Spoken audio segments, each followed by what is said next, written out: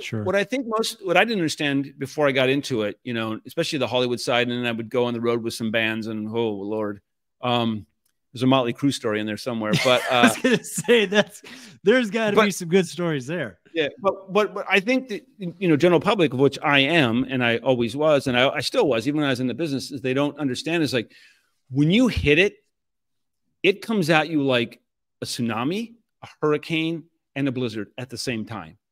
And so then you have the big wig people, the agents, the managers, and the PR people who are really good who come to you. Then you have the big ones who are also maybe not so good, but they come to you.